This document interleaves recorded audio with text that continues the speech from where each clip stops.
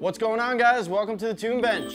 My name's Jimmy Goodman. I've been a snowboard tech for over a decade, and I'm here to show you some tips and tricks that I learned along the way. Today on the Tune Bench, we're going to show you how to mount your Jones bindings to your Jones snowboard. Once you get the hang of it, mounting your bindings is easy. But there are several important things that you need to know because how you mount the bindings plays a major role in how the board will perform. To mount your bindings, first pick a good location. A nice, flat, sturdy table or a workbench is best. Then, you're gonna need a screwdriver. That's not it. There we go. Number 2 is gonna work the best because it's gonna get the best fit on the screw and make sure you don't strip. And then, don't forget your boots. We're gonna need those later too. Okay, now we're ready to start. When you open the Jones binding box, you will see a right and a left binding. A plastic bag containing 4x4 discs, mounting hardware, a leash, instruction manual, and bushings. The mounting hardware consists of 8 screws and 8 washers. Place the screws in the washers like so. Set them to the side so they are ready to pick up and insert. Jones bindings has a footbed that lifts open to access the 4x4 discs. You can bend it back and click your toe strap a couple clicks to keep it out of the way. Next up, take a look at the 4x4 mounting disc. You'll notice that the 4 holes on the 4x4 disc are not symmetrical on the disc. They are pushed just slightly closer to one side of the disc than the other. You'll also see that the disc has degree markings on all 4 sides. Locate the 2 holes that are closer to the edge of the disc and place the disc into the binding with those holes closer to the front of the binding toward the toe side. For now, line up the disc so that the center degree marking lines up with the center marking on the post of the binding. When the disc is in this position, the binding is in a 0 degree position and has no positive or negative stance angle. Also make sure the slots in the disc are perpendicular to the board so that there is adjustability to move the binding toe to heel, but not side to side. Now that you have the 4x4 disc in the starting position, you'll need to determine where you would like to position the bindings on the board. The first thing that you need to know is whether you'll set up the board goofy or regular. A regular stance is left foot forward, a goofy stance is right foot forward. Chances are you'll already know if you're goofy or regular, but if you don't, stand with your feet a comfortable distance apart and have a friend slightly push you from behind. Whatever foot you lean forward on to catch yourself from falling is most likely your front foot. Okay, so you determine goofy versus regular. Now take a look at the insert packs on your board and look for the reference stance markings. If the board is sized correctly for you, the reference stance will usually be a good starting point for your ideal stance width. If you are primarily a freestyle rider, you might want to go a little wider than the reference stance.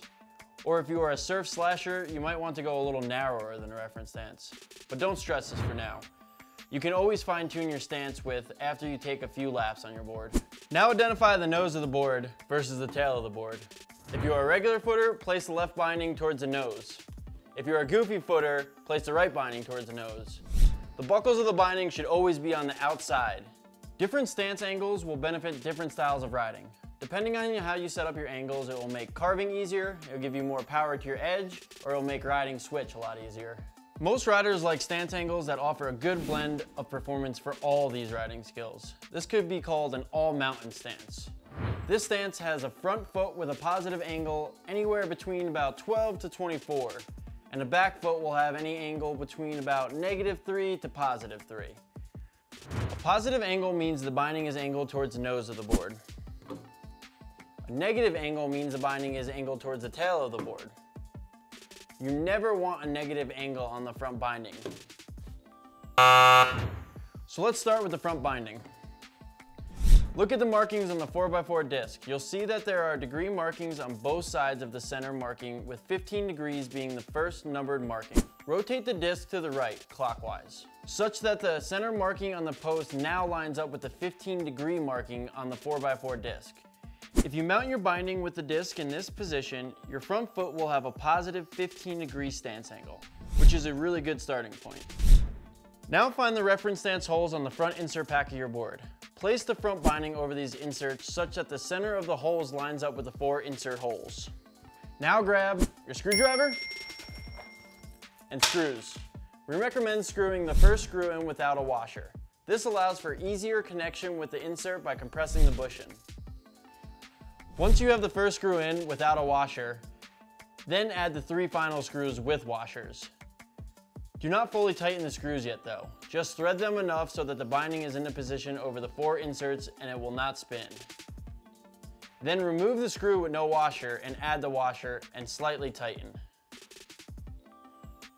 Before we tighten everything up, we need to check that the binding is centered between the edges as best as possible. Do this by dropping down your footbed and placing the boot in the binding, making sure the right boot is in the right binding.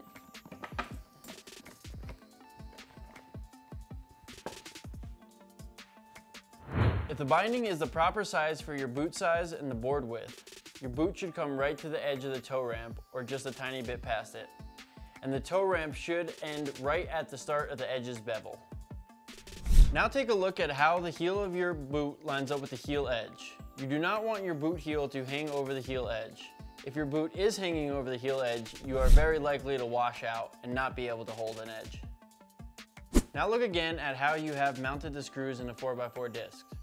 If you have mounted the screws in the middle of the slot, you have a cm of adjustability on either side to fine-tune the position of the binding relative to the toe and heel edge. To adjust, simply loosen the screws and slide the binding forward or back without letting the binding spin. To adjust toe to heel centering beyond just the 0.5 centimeters that the mounting slot allows, you can also flip the disc 180 degrees, which will put the mounting slots that are slightly closer to the edge of the disc toward the heel edge. This will push the binding more towards the heel edge if necessary. At this point, your front binding is looking good and it's time to move on to the back binding. Moving to the back binding, you want to repeat a similar procedure. But this time, only spin the 4x4 disc either one notch to the right, making it a positive 3-degree angle, or one notch to the left, making it a negative 3-degree angle. Or do not spin at all and keep the binding in a 0-degree stance position. If you want to make turning and carving slightly easier, push the binding to the positive 3-degree angle. If you want to make riding switch slightly easier, push the binding to the negative 3-degree angle. And don't stress if you're not sure what to choose. You can always just adjust later. Setting your back foot at 0 is also a good starting position. And then when you are riding, think about whether it feels more comfortable to have your knee turn just slightly in or slightly out. And then adjust positive or negative from there. So once you figured out your back angle, just repeat the exact same steps that you did with your front binding and screw everything in. All right guys, now with the bindings on the board, it's time to adjust the straps and the forward lean. All right, grab your boots, tighten them up so you know they'd be like what you actually had them on your feet. You're gonna throw them in the bindings. With the buckles pretty tight, the strap should be centered over your boot, and the buckles should not be at the end of the ladder strap.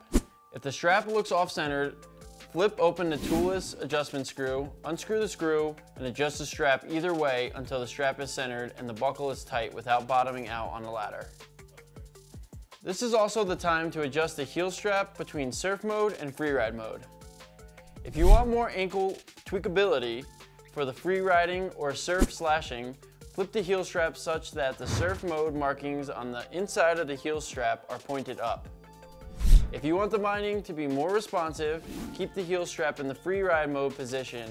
All Jones bindings, other than the Meteorite Surf Series model, come with a heel strap set up in free ride mode. All right, after these adjustments, the bindings and the strap should be ready to rip. The last remaining thing is to adjust the high back. Look at the back of the binding, which is called the high back, and find the forward lean adjustment. The forward lean adjustment is different for each Jones binding model, but the concept of what you are adjusting is always the same. Forward lean determines how far the high back angle is set toward the heel side versus angled toward the toe side. When you have a lot of forward lean, the high back is angled toward the toe side. When you run no forward lean, or as little as the binding allows, the high back is as vertical as it can be relative to the binding. Jones bindings come set up with the least amount of forward lean as possible. For most riders, this is a good place to start. Don't touch the forward lean adjustment and just go ride.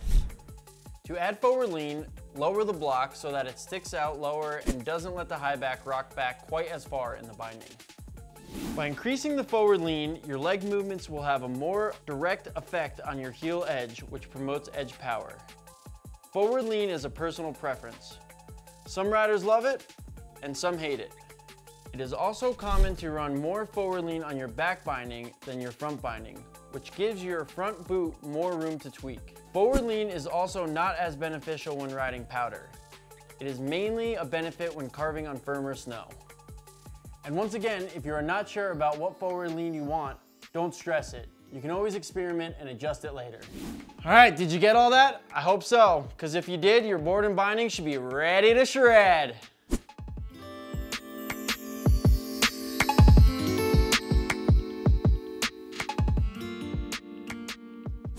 Well, thanks for tuning in to Tune Bench, and we'll see you next time.